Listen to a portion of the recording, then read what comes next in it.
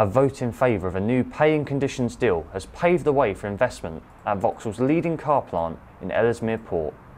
The new pay deal is likely to see the plant operating 24/7, as workers voted 94% in favour of more flexible working hours. The factory, which was opened in 1962, will now build the new Astra, securing 2,100 jobs. Not only that, but hundreds more jobs will be created as it moves its production cycle from 2 shifts to 3.